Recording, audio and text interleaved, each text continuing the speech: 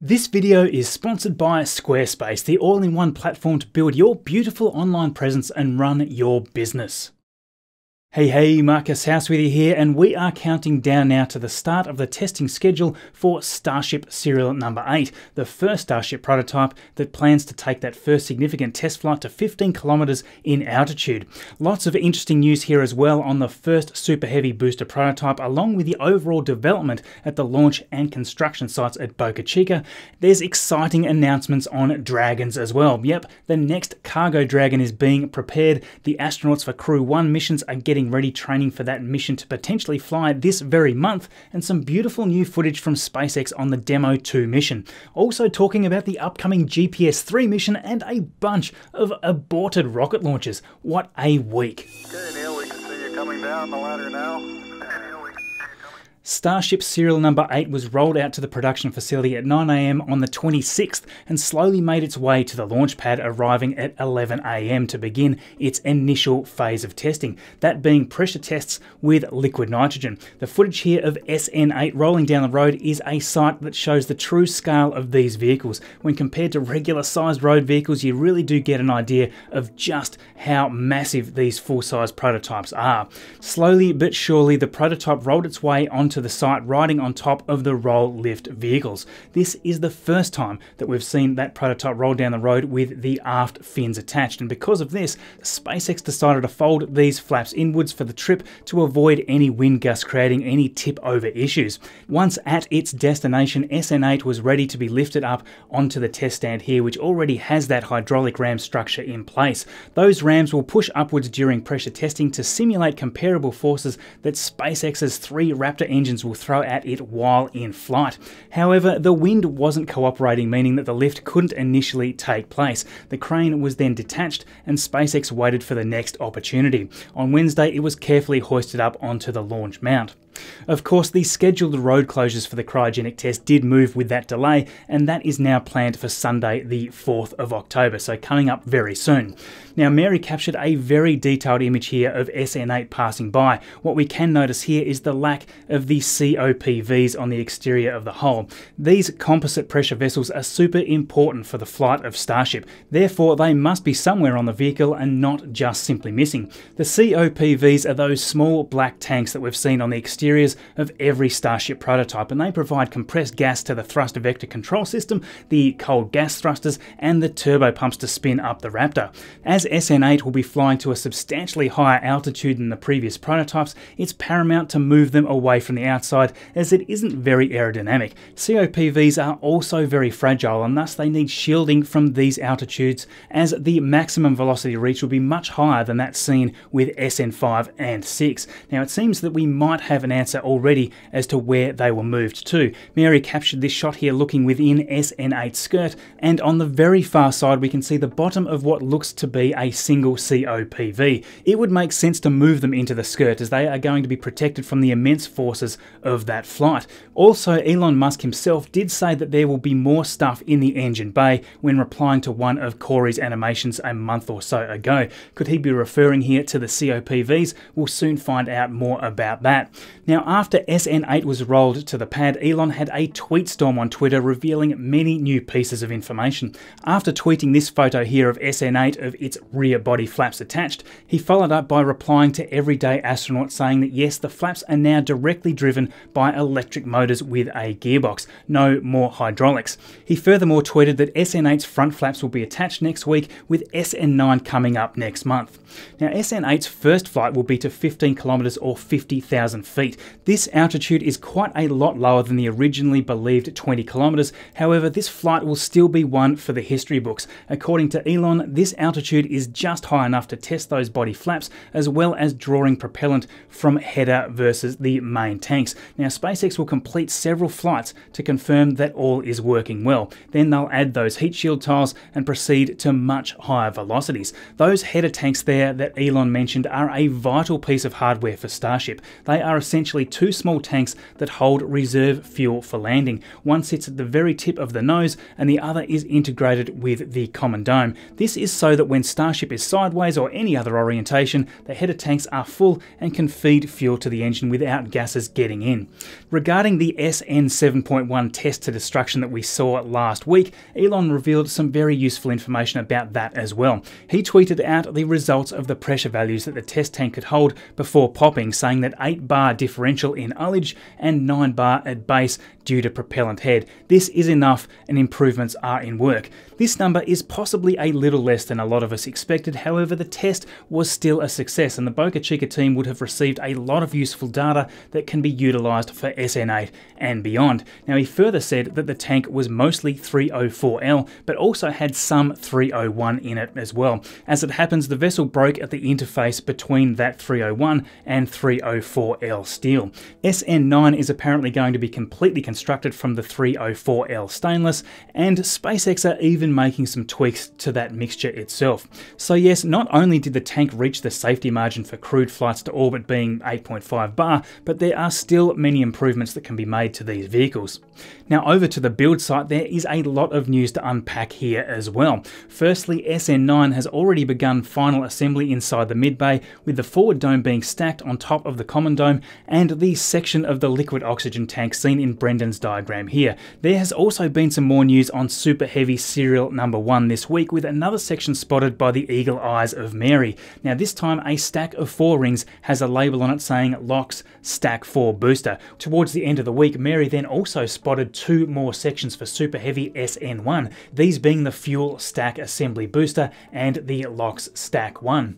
What we are thinking is that the liquid oxygen tank that's on the bottom will comprise of 5 stacks, each with 4 rings seen more clearly here in Brendan's diagram. On this diagram, the darker lines represent where each of these stacks are overlapped and then hand welded. The stack that was spotted by Mary is number 4, which could mean that it's the 4th section of the liquid oxygen tank if we're counting from the bottom. Going by this, there should be 4 other stacks laying around that have labels saying LOX Stack 1, 2, 3, and 5. We should find this out as soon as they start stacking this massive booster.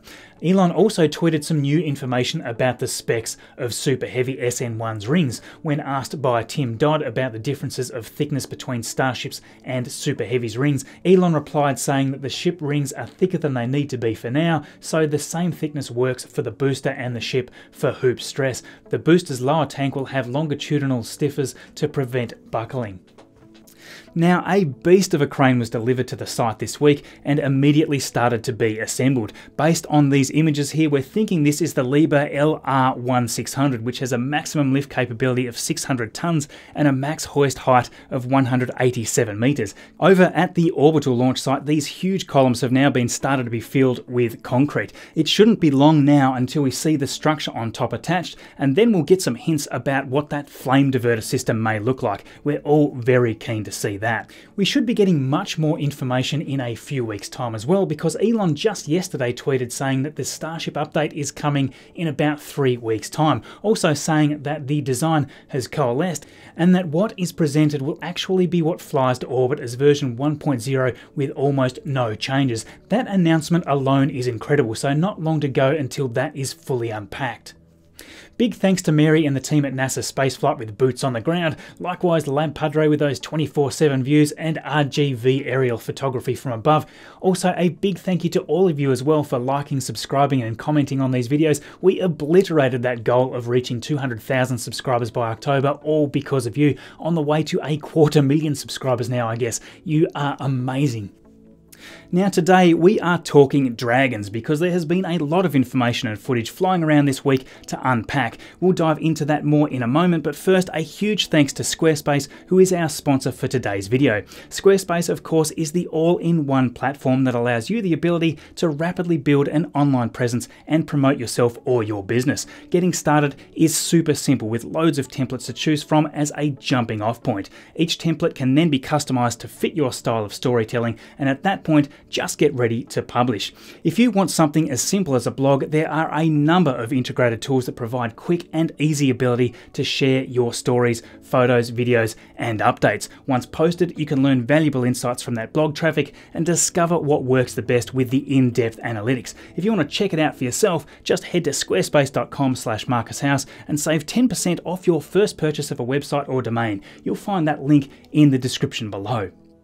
So yes, months ago we were excited for Crew Dragon's Demo 2 mission because it was the first time astronauts had launched from the United States since the Space Shuttle retired in 2011. That was a huge deal, and we had an absolute blast live streaming that with astronaut Scott Parazynski that amazing day. Just this week though, SpaceX released this beautiful video recap of that Crew Dragon's test flight with NASA astronauts Bob Behnken and Doug Hurley on board the wonderful spaceship named Endeavour. This was it, the return of United States launched human spaceflight, and of course the very first time in history that a commercial company launched NASA's astronauts to the International Space Station.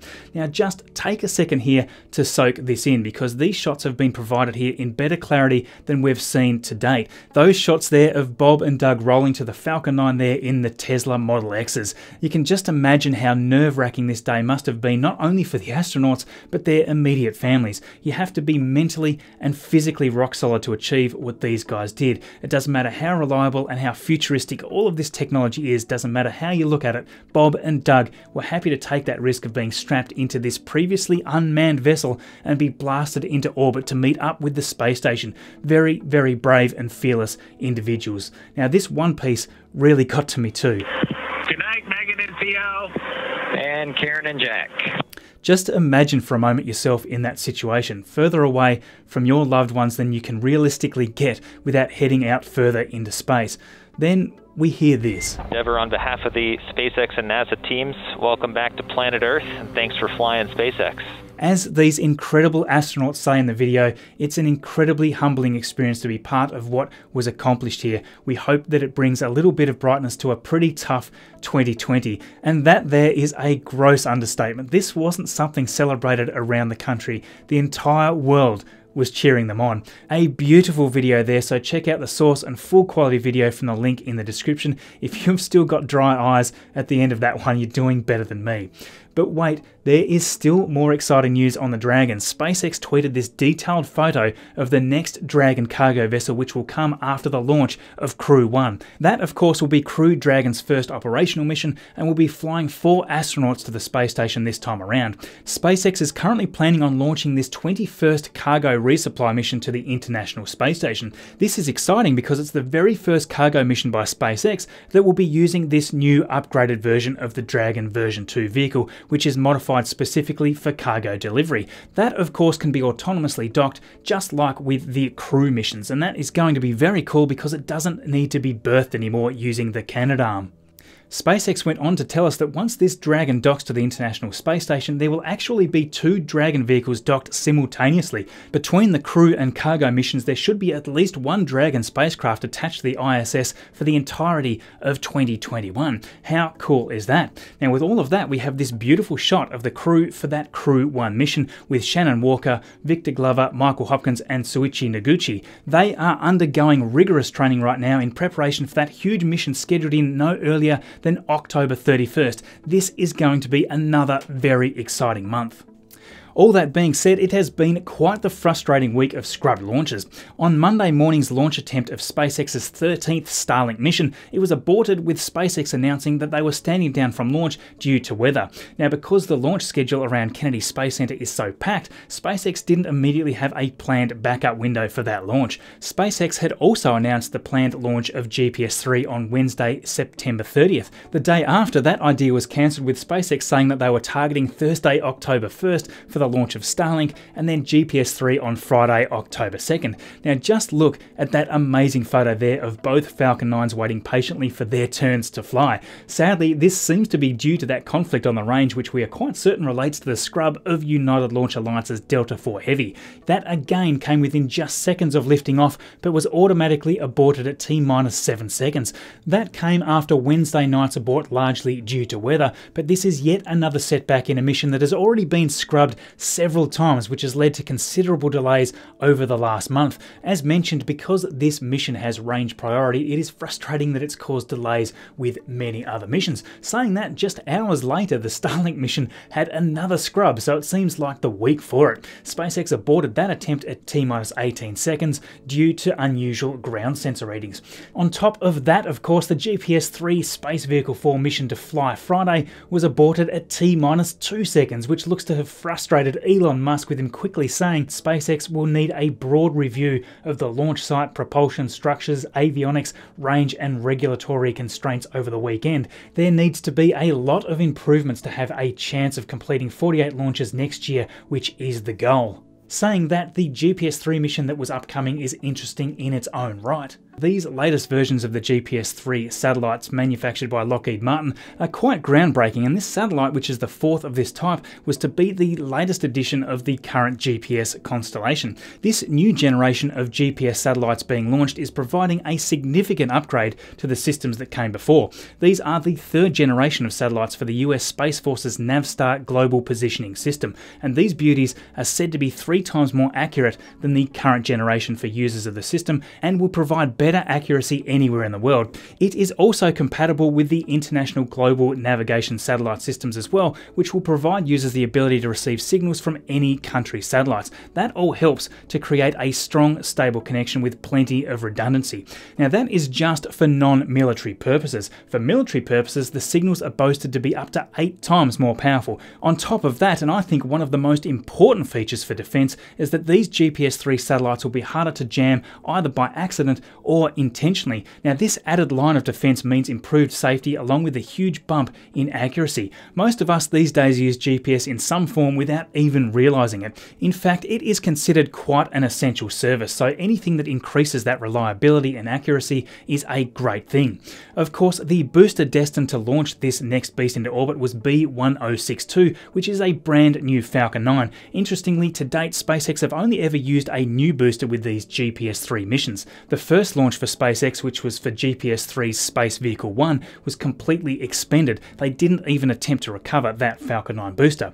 The second mission for SpaceX for Space Vehicle 3 using this booster here was recovered on the drone ship Just Read the Instructions, and then it was reused for a Starlink launch last month on September 3rd.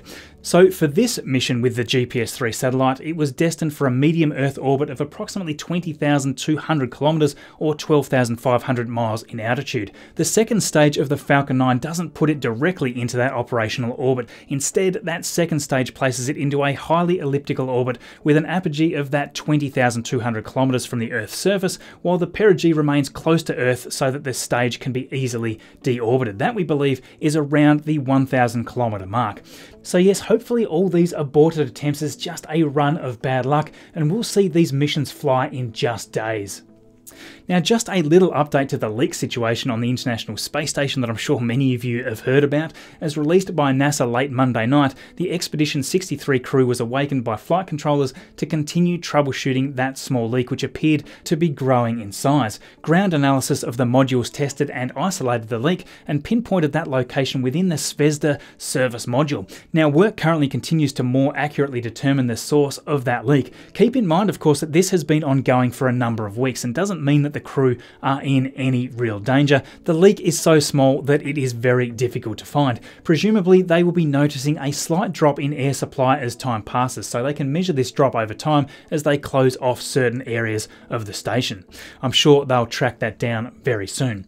Now, just quickly, a huge thank you to my amazing patrons here. There is no way that we could continue creating this content at this frequency and length without you. The support that you all provide here allows us to increase the time that we can spend, and that is all thanks to that growing list of names that we see right there. Thank you, each and every one of you. As that list continues to grow, we can do even more. This includes, of course, the work done by the production team helping me out. As support increases, that helps the whole team. So if you like what we're doing and would like to join our awesome patrons, head to patreon.com/MarcusHouse. That gives you access to interact with us more directly via the included roles on our Discord server. You can have earlier access to videos to watch before anyone else, and you can also have your names listed right here like all of these other incredible people. For those that can't help in that way and would like to just help in some other way, simply interacting with these videos as much as you can helps a huge amount. Liking, subscribing, commenting and sharing, that is most awesome of you. It is you that loves these topics and shares these discussions with your family and friends. That all helps to drive this increasing love of space innovation that we are seeing now globally.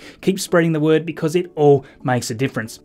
A massive thank you as well to my quality control squad here for helping me research and proof the material for these videos. If you're interested in these topics and would like to be a part of this, follow me on Twitter and please do get in touch. In the tile in the bottom left today we have my video last week talking about Relativity Space, Firefly Alpha, along with many Starship updates. In the top right is my latest video, and in the bottom right, content that YouTube has selected from my channel just for you. Thank you everyone as always for watching, and we'll see you all in the next video.